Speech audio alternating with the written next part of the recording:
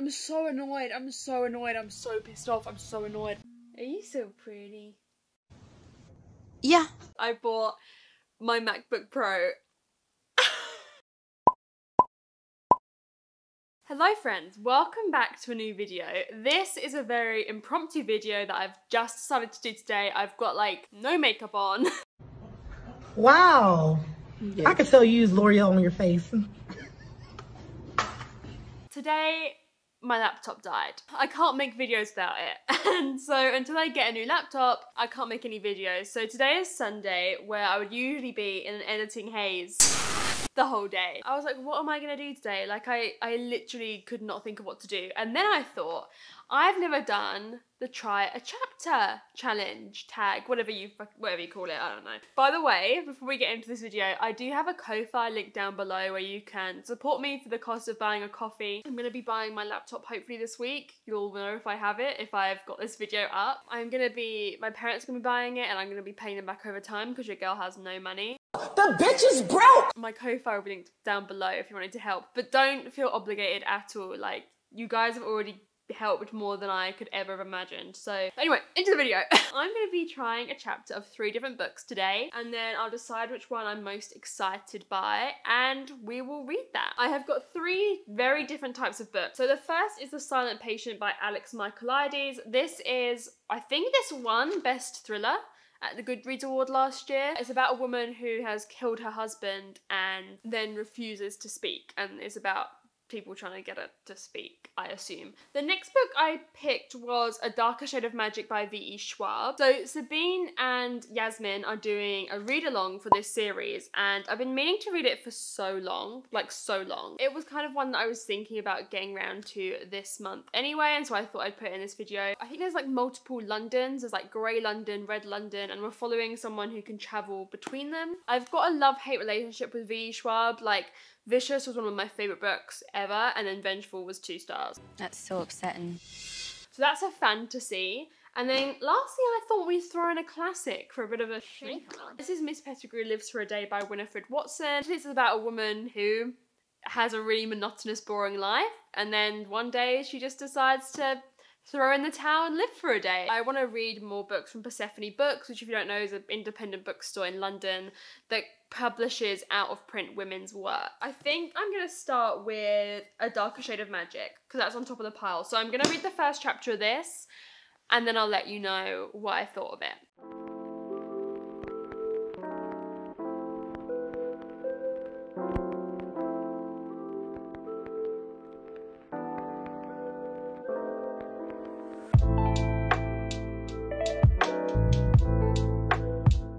So, initial thoughts on A Darker Shade of Magic. I did like it. I liked the first chapter. Essentially, Kel, our protagonist, is one of the few people who can travel between London. So he can go from Red London to Grey London to White London. Wow. It seems that he communicates messages between the Londons to the royal families. It was a good first chapter. It set the scene, introduced us to Kel. I don't believe that the king that he was talking to is going to play a major role. Like, I think it was more just to introduce us to Kel and what he does, but I am intrigued. I'm kind of in the mood for fantasy at the moment. Next, I'm going to read the first chapter of The Silent Patient.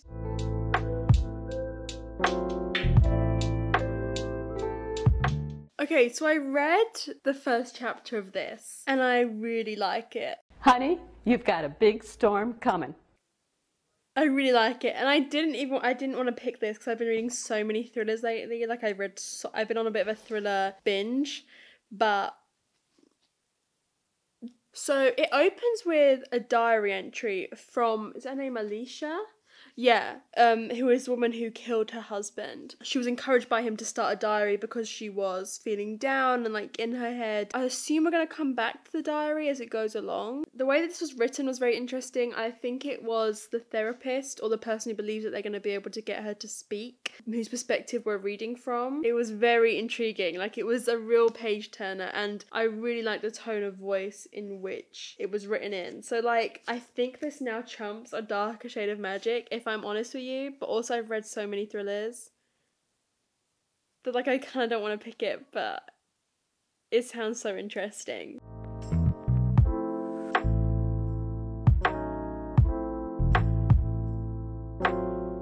Okay, so I was gonna move where I was sitting. I was gonna go outside for the final shot, but I was comfortable and didn't want to. What is wrong with this girl? What is wrong with this girl? So I just read the first chapter of Miss Pettigrew Lives for a Day by Winifred Watson, and like it was fine. It was fairly good and fun as classics go. There were a few phrases that I don't agree with, but it's aged. I think she just got a job to go to this like party animal's house and be a governess, but I don't know if she has kids, so I don't know how that's gonna work out.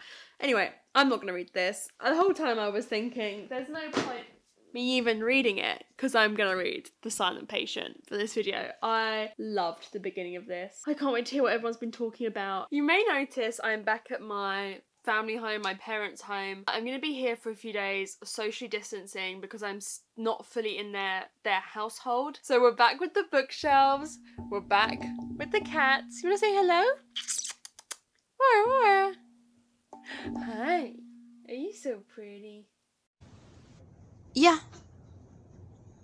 Yeah. The biggest reason as to why I've come back is because I bought my MacBook Pro.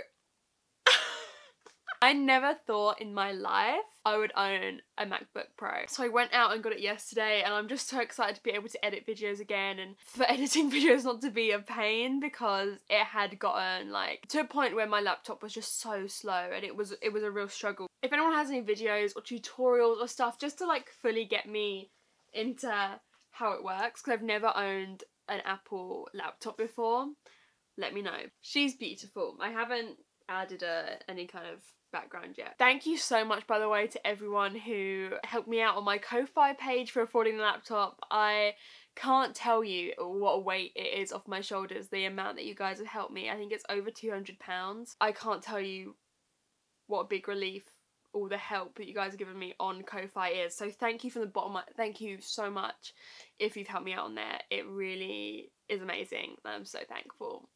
Okay, I need to stop being soppy. Back to the book. I'm only like 73 pages in, so I've barely read anything. I just haven't had a lot of time to read with like moving over here and everything. I am enjoying it. However, the major gripe I have with it is that so far it's been all about the psychiatrist or therapist, I don't know what the right terminology is, but the guy speaking to her. It's been all about his life, like how he met his wife and why he loves her so much, and I'm like, why do we need to know this? I really don't enjoy the parts about his life, and I understand that there will probably be a reason as to why we've learned so much about him. You do? I feel like that will end up being a reveal, like why we're learning so much about his life, but I really don't fucking care. I don't care. I don't care. It's okay so far, but like I don't feel fully into the thriller.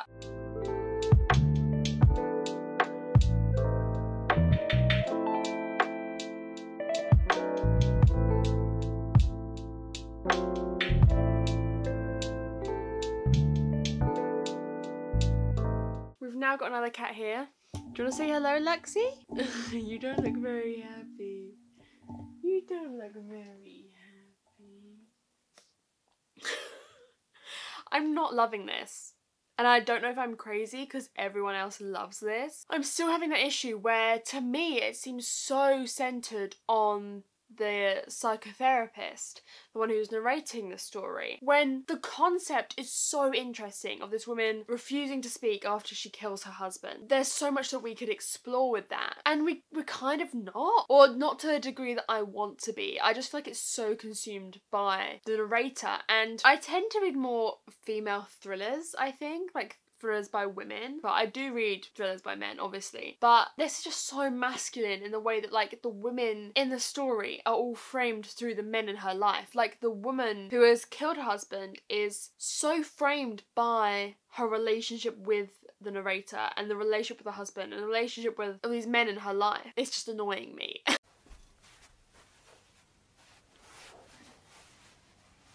I'm sitting on the floor. And I guess I'm not really used to it. I'm not really attached to any of the characters. Like, the characters are just so bland to me. The writing is okay. Like, it's nothing that I'm obsessed with. I am so fed up of his storyline. It's not bad, I'm just like, I don't need you here, you know? The concept of the book as a whole is so interesting, and then you've got this bog standard plot line for him. I just feel like I've read it before and I'm just not interested. Oh Lord. Again. Again. Nothing new, nothing changed, same old shit. So this is sad considering it had such a strong start. It's not awful, it's like a 3. It's gripping in some aspects. Oh, by the way, I'm 200 pages in, so I only have a small bit left. I have about 130 pages left. It could pull itself up, because I've heard the ending is surprising and polarizing, so we'll see. Surprising and polarizing. Do you want to say bye, Lux? Is that your bed? Not allowed to touch it.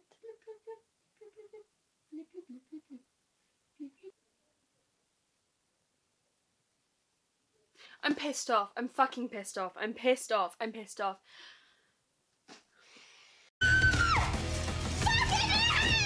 So I didn't like the ending at all. You know what? I kept reading it and I kept thinking, listen, they won't stoop that low. That won't be the ending. That won't be it. That won't be it. And then it was. I'm so annoyed. I'm so annoyed. I'm so pissed off. I'm so annoyed. It's so shit. So shit. At least be something interesting. It was fucking obvious the whole time. Why did people tell me this had a surprising ending? It didn't. Bullshit. Bullshit. Bullshit. Didn't enjoy it. Didn't enjoy it. Didn't.